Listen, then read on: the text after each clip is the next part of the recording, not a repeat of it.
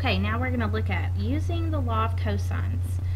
These are the two situations where you can use them, where you know two sides and the angle that's between them, or if you know three of the sides. But basically, if you cannot use law of sines, then you're going to use law of cosines. And remember, to use law of sines, you have to know an opposite angle and side pair. So like if I was given this angle and I was given this side, there's an opposite angle and side pair. And so that means if I was given this angle, I could find this side. So, or if I was given that side, I could find that angle. Where you have to be careful about thinking you can't use the law of sines, and you really can, is when you're given a situation like this. You would think, oh, well, I don't know that angle, so I don't know that opposite side. I don't know this opposite angle and side because I don't know that side, and I don't know this one because I don't know that side. Well, really, you do know this angle. If you know two angles, you know the third one because you know they add up to be 180. So 70 and 80 add up to be 150. This one has to be 30 degrees, and there's your opposite angle and side pair. So that's the only situation you really have to look out for, thinking that you can't use law of sines, but you really can. So if you can use law of sines, use it. If you can't, use law of cosines. So we just got through discovering the law of cosines, which may seem a little intimidating when you first look at these formulas, but I want to kind of break it down and let you see how really easy this is to memorize and use. So there's three different forms. Just like with law of sines, we had three ratios, but we would only use two of them at a time. So there's really three different equations we could form with those as well. If you're going to solve for side A or angle A, you want the A's to be on the outside of the formula. If you're solving for side B or angle B, you would use this one. Side C or angle C, you would use this one. They all follow the same pattern, and so I'm going to separate the formula right here at this point so we can focus on this part of the formula. So notice whatever side is squared over here, on the other side you're going to have the sum of the square of the other two. So since this was a squared, we have the sum of b squared and c squared here. Since this was b squared, we have the sum of a squared and c squared, and so on. So this should remind you of Pythagorean theorem, which really this one is exactly Pythagorean theorem. These are not Pythagorean theorem, but at least it follows the same pattern. Whatever squared here, you have the sum of the square of the other two here. The next part is you're always going to have minus 2, and then you're going to have two sides multiplied together here. The two sides that are multiplied are the same two that you used right here. So b and c were here, you're going to multiply b times c here. A and c here, a and c here, a and b here, a and b here. And then you're going to take the cosine of the angle that matches with the side that's over here. So cosine of a here, because we had a on the left side over here. So b and b, c and c. So once you kind of break it up into those parts, you can see the pattern. It's really not that intimidating. So let's look at using the law of cosines.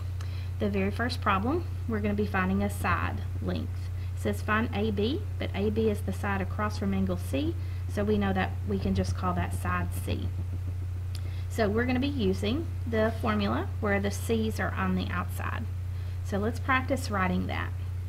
So since we want c squared on the left side, remember I want the sum of the square of the other two sides here. So a squared plus b squared. And then I want minus 2 times these two sides, so a, b. And then I want the cosine of the angle that matches with the side that's over here, so cosine of angle C. Remember, lowercase letters for your sides, uppercase for your angle. So this is the formula we're going to use. Since we're solving for side C, we should have numbers that go in for these variables in the formula. So we're going to keep c squared here. I'm going to replace a with 29, so that'd be 29 squared, plus b is 42, so plus 42 squared, minus 2 times a, which is 29, times b, which is 42, and then cosine of angle C, which is 65. Now that looks like a really big mess there with a bunch of numbers, but we know to solve for C, we just need to undo the squaring of it. And what undoes the squaring? Well, square root does. So if we take the square root of this side to get C by itself, I need to keep it balanced by taking the square root of this whole side. Now, thank goodness we don't have to do that in our head, but our calculator can do that all in one step. Since we're going to be entering a trig function, make sure that you're in degree mode. So you're going to go to your mode, and if radian is highlighted, scroll down and right to degree and press enter. And then second mode will get you out of that. So I'm going to put in the square root symbol by second x squared, and I'm going to type all this in at one time. So 29 squared plus 42 squared minus 2, don't put negative. Anytime you have something in front of it, you're going to put a subtraction, not a negative. I'm going to put the 29 and the 42 in parentheses for that multiplication, and then cosine, it opens parentheses for the 65. Really doesn't matter if you close it since you don't have anything after that, but I always do anyway. So we just want to double check that we entered everything correctly, and then we're going to be rounding to the nearest tenth. So C is approximately 39.7. Since we don't have units, I'm just going to put units there. So we have solved for a side length. It's just putting in all the information, and you can put it in your calculator all in one step. And remember, we could not use law of sines because we did not know an opposite angle and side pair. So that's why we used law of cosines.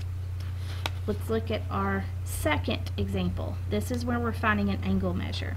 It doesn't tell us which one, but since we were using the C's last time, I'm going to go with A's this time, just for something different. So we're going to find the measure of angle A. That's what we're looking for. So since I want one of the A values, I'm going to use the form where the A's are on the outside. So again, let's practice writing that. So I want little a squared for side A squared. And I'm going to set that equal to the other two sides squared and added together. So B squared plus C squared. Minus 2 times those multiplied together, BC, and then the cosine of the angle that goes along with that side, so cosine of capital A. So hopefully that pattern you're seeing and saying, okay, this is not so bad now. We're solving for angle A, which means I should have numbers that go in for the sides, which I do. I know all three sides. So A is going to be replaced with 23, B with 18, C with 35. So I'm going to have minus 2 times the 18 and the 35 times the cosine of angle A. So I do only have one variable left. This one's not quite as easy as solving for a side. I can't put this all in my calculator at one time. It's just going to be too difficult with parentheses and order of operations. So I'm going to break this up into 3 parts. I'm going to go ahead and find 23 squared in my calculator. Then I'm going to do 18 squared plus 35 squared in my calculator, and I'm going to multiply 2 times 18 times 35. It's just going to make this equation a lot simpler. So I'm going to start with 23 squared is 529. 18 squared plus 35 squared is 1,549 minus 2 times 18 times 35 is 1,260. So I have at this point 529 equals 1,549 minus 1,260 cosine of A. Now I want to eventually solve for A, but first I'm going to isolate cosine of A, which means I need to get rid of the number in front of it, but that would be undoing multiplication. I also want to get rid of this number. And so remember, we saved undoing multiplication for last, so I'm going to get rid of this number first.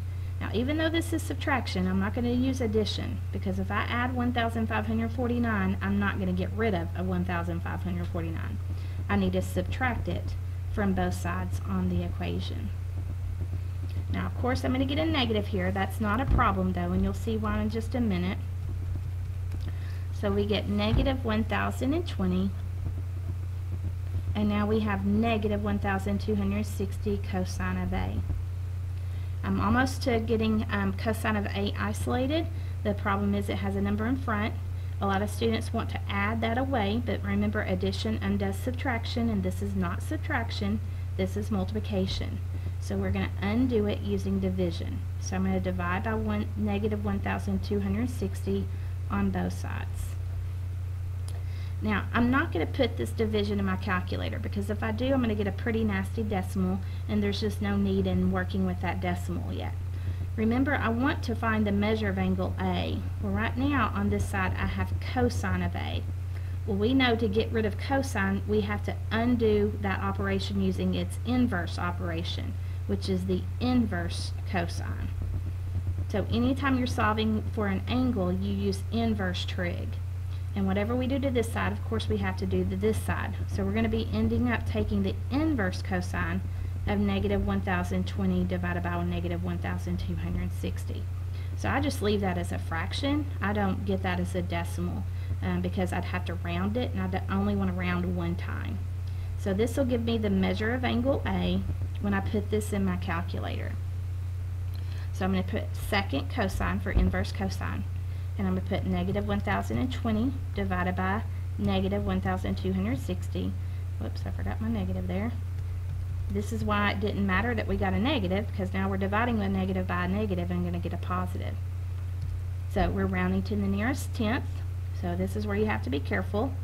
Now, rounding to the nearest tenth, the 5 rounds up to 10, which pushes a 1 over here and makes that 36. But remember, you don't just put 36 when you round to the nearest tenth, it's 36.0. You would only put 36 if it was exactly 36 degrees, but it's not. And remember, this is an angle, so you're going to put the degree symbol. So the measure of angle A is approximately 36.0 degrees. So this one's definitely the most difficult when you're solving for an angle, because when you're solving for a side, once you have it set up, you can put it all in the calculator in one step. But remember, when you're solving for an angle, separate it into these 3 parts, and then you can get rid of this number with either addition or subtraction. It's always going to be subtraction because that's going to be positive, of course. So you're going to subtract that number away, and then you're going to undo this multiplication with division. Remember to keep that as a fraction, and then you'll take the inverse cosine, because this is the law of cosine, so of course you're always going to have cosine here. So inverse cosine of that fraction, and that'll give you your angle measure. Alright, so you're going to be doing the evens only of worksheet 22. Remember, if you will not be here tomorrow, make sure that you go ahead and get worksheet 23. I tried to give that to as many people as I could see last week, but if you did not get one today, and have that completed with worksheet 22 as well, the evens, and turn that in on Wednesday. Make sure you're studying your formulas and whatever you missed on your test, so you're ready to do your retest on Wednesday. Alright, see you later.